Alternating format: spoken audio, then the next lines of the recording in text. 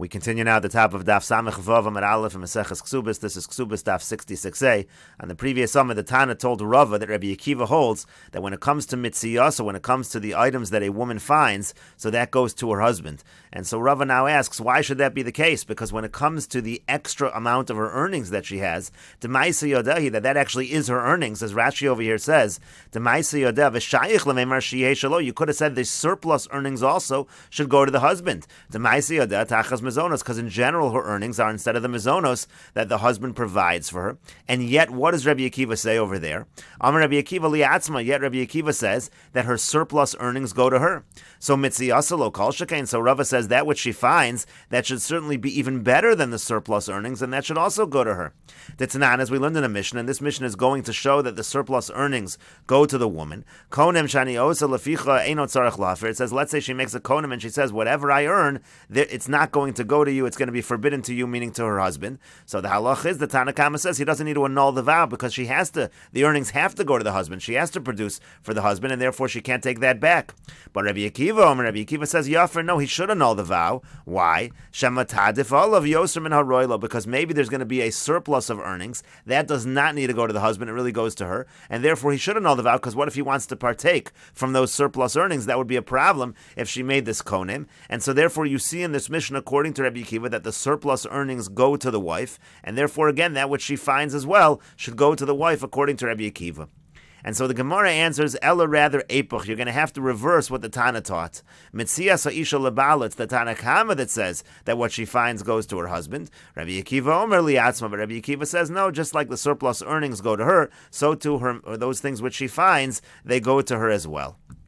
And the Gemara continues, 1 second. It's not so true that the surplus earnings always go to the wife. Vakiyasa Ravin Amar Rabbi Yochanan. But when Ravin came, he said that Rabbi Yochanan said, B'hadafa shelo al yedei hadachak. If you're talking about a situation of hadafa, of surplus that was not a difficult surplus for her to make, so in such a situation, kol yamalo pligi debal have. In other words, if it's regular extra earnings, which didn't take extra effort, so then everybody agrees it goes to the husband. So there are surplus earnings that go to the husband. Ki pligi b'hadafa shal yedei hadachak. The only machlokas Tana Kama and Rabbi Akiva was, if you have hadafa al yedei hadachak, meaning you have the surplus earnings which took a lot of effort, there's a machlokas.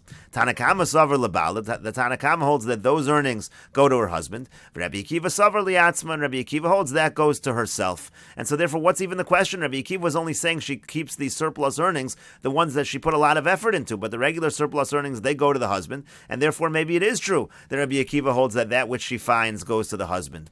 But the Gemara answers, no. Amar Papa says, mitziyasa ka'adafa sha'al yedei hadachak dami. Really, that which she finds is really more comparable to surplus earnings, which she puts a lot of effort into, because these are things, it's not something that's common. It's not common to find lost objects, and therefore it's similar to surplus that comes through extra effort, and that's why the Gemara was comparing the two, and that's why the Gemara was saying, Pluksad Rabbi Akiva v'Rabbanan, and that actually is a machlokas between Rabbi Akiva and the Rabbanan, and that's exactly why we reversed it as well. In other words, we reversed it, and we said that according to Rabbi Akiva, it actually is la'atzma.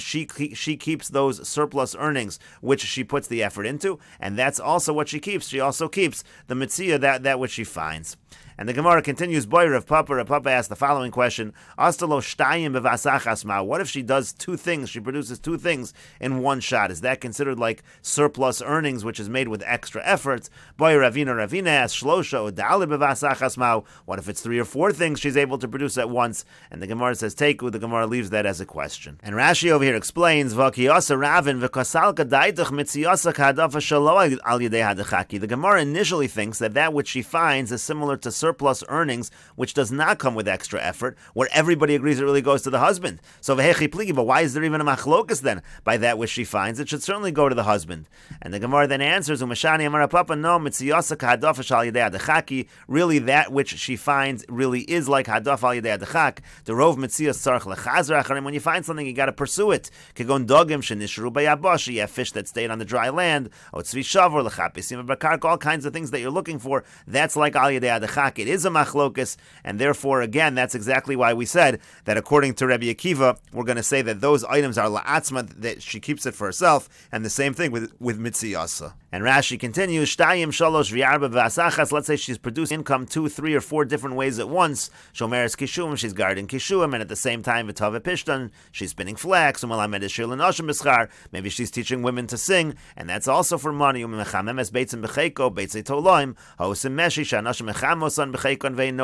So she's warming up these eggs in her lap at the same time. Although is that considered al yedei adachak or not? And again, the Gemara said teiku. And the Gemara continues at the 2 dots. The Mishnah said boshtu pagama, if there's humiliation and degradation, so then that payment goes to her. But Rav Yehuda ben Beseir in the Mishnah said no, a portion of that has to go to the husband as well, because he also suffers some of the humiliation. And the Gemara says, Maskif lo Rava bar Rav Chanan. Rava bar Rav Chanan asked as follows, Ela me'ata, but according to that, Bayish susaso shel chaveru, let's say a person embarrasses the horse of his friend. Hachanami deboy lamitan leboshes, does he now need to pay the person the humiliation fee because the person is embarrassed because his horse was embarrassed? But the Gemara says that's not a good question. V'sus bar boshes, who do you think a horse gets embarrassed? That doesn't even make sense. Ela rokak bevigdo shel chaveru hachanami. Really, the question is as follows. What if he spits at the beged, at the clothing, at the garment of his friend? There also, the boy lamitan le boshes, does he need to give him boshes? Does he need to give him the payment for humiliation? V'chitayim, if you're going to say hachinami, that indeed is the case. V'atanan, but we learned in a Mishnah, rakak v'higia bo harok, if a person spits at somebody and the saliva hits the person, upara rosha ishor, let's say a person uncovers the head of a woman, v'hever talisum iman, or somebody takes someone's clothing off, chayev litein lo arba meo zuz, it says you have to pay the person 400 zuz, because that's a great humiliation. V'yomer Rapapa, and Rapapa said, lo shanu elabo, that's only true if the roke, if the spit actually hits the person. Avol bevigdo potter, but if it hits his garment, he's potter. And so therefore you see, if you spit on the person's property, that is not considered a personal humiliation. You don't have to pay the person that money. So how come it is that if you do something to the person's wife, suddenly you have to pay the person, you have to pay the husband?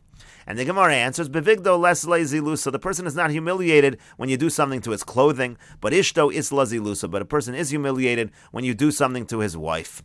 And the Gemara says, according to that, Amar le Ravina le Ravashi, so Ravina said to Ravashi, Ela me'ata, according to that, Bayish ani ben tovim, let's say you embarrass a poor person, but he comes from a noble family. Dislu zilusa lekulu b'nei mishpacha, now there's embarrassment to the whole family, all the family members. Hachanami deboy lemitan lehu boshes l'chol b'nei mishpacha, do you have to now boshes to all of the family members? Amar le, so he said to him, Hasam lav gufayo, over there, even though they're related, it's not considered as if it's his own guf, as if it's part of his body. Hacha ishto gufay havoy, but here there's a principle that a person's wife is like his own body, and that's why there's a portion of the payment that has to go to the husband. And the Gemara continues with the Mishnah, Haposek mos l'chasano, let's say a father-in-law pledges to give money to his son-in-law as part of a dowry. Umeis chasano, and his son-in-law dies. Amru chachamim, the chachamim said, Yachulu sheyomer, the father-in-law can say, Le'achichi hayisi rotza lita, and I wanted to give it to your brother, meaning this is what he's telling the yavam, the brother-in-law who's awaiting ibam. I only wanted to give it to your brother who now died. V'lachi efshi litain, but to you I can't give the money. And the Mishnah can use Paschal lahachnis lo elef dinar. Let's say she pledges to bring into the marriage as part of her dowry 1,000 dinar as cash. So the halacha there is hupose kenegdan chomesh esrei mana. So he has to now pledge in the ksuba to give her in the event of a divorce, or let's say she becomes a widow, he has to now pledge to give an additional 15 mana, and meaning to say that is more than 1,000 dinar. He has to add on a little bit because the cash equivalent in terms of the ksuba is going to be a little more. Now let's say she brings in metaltalin that are evaluated, so there he actually posek pachos chomesh. There he actually is able to put into the ksuba. He actually deducts 1/5 from the value of these items, and we'll see Rashi in a moment. And the Mishnah continues, Shum b'mana v'shav mana. Now, if what she brought in was evaluated at a mana, and it's actually worth a mana is 100 dinar, so ein lo el mana. So there, he can only say it's a mana, he has to say it's actually 100 dinar. But shum b'mana, but if it's just evaluated at a mana, but it's not really a mana, as again we're going to see in Rashi, so he no senes shloshim ve'echor sela v'dinar. So then she actually has to give a little more. She has to give 31 sela and a dinar. Uva'arba meos he no senes chamesh meos, and let's say it was evaluated at 400, she has to give 500 ma, and that which. And we'll take a look at Rashi over here. Umeis chasano, let's say his son-in-law died. This is going on the first case of the Mishnah where he pledged a certain amount as a dowry to the son-in-law, and the son-in-law died. V'nafla lifnei yavam. Now she fell to the yavam to do yibum. V'hu tovei masha paskul liyachiv. He wants the money that was going to be given to his brother. So yachalu sheyomer. So the father-in-law can say, I'm not going to give you the money. O chalotz o yibum. It's your choice to chalitz or yibum. Avolachiv o yite no teshav sheyal ben rosha. However, when the brother still been alive, he has to give the money. And if he doesn't give the money, so the son-in-law can say, let her sit until her head becomes white, meaning to say, I'm not going to take any action until I get my money. Who pose connect on tesvav mana. So then it said if she brings cash into the marriage, let's say 1,000 dinar, so he has to put into the ksuba an additional 15 mana. As we're going to see, an additional 15 mana is more than the 1,000 dinar. Shlish yoser, that's actually a third more than the 1,000 dinar that she brought into the marriage. Yekavlam olav lichto b'ksuba, so he has to write that into the ksuba levad tosefes shu mosef, besides for any other additional lafisha mistaker behen, because when a cash is brought in, he's able to make money from that. That's actually worth more. He can use that 1,000 dinar to make more. Elef dinar hein asara mana. Elef dinar, 1,000 dinar is 10 mana, and he has to put in 15 mana. 15 mana is 1/3 more. You take 1/3 of 15 is 5, and you add that to the 10. He has to put into the ksuba, right into the ksuba, 1/3 more. Ucheneged hashum. Now let's say there's an evaluated property that comes into the dowry. And bachas and lichtov kabbalah olav keneged elef dinar shel shum shetachnes lo begodim o kalim. Let's say she's bringing into the marriage clothing or utensils, and they have a certain evaluation. Hamishtamshin behen, and they're going to be used. Vein pochsin, and so when they're used, they actually lose value. O pragmatia, they can be used as merchandise for business. V'derach hanoadim limizmutei chas shomem yoser mishavyam. What usually happens is when these kind of things are pledged into the marriage, they're evaluated at a higher value than they actually are worth. L'chvod hakala, that's to honor the kala, l'chabeva al balan, to make her more beloved. So in such a situation, who posek pachos chomesh, there he gets to pledge, he deducts 1/5. Lomi by the lo mosif, there he doesn't have to add into the ksuba more than their value. Ela shepoches, he can actually do less. Shemechnisa shum shel elef dinar. For example, let's say she brings in something evaluated 1,000.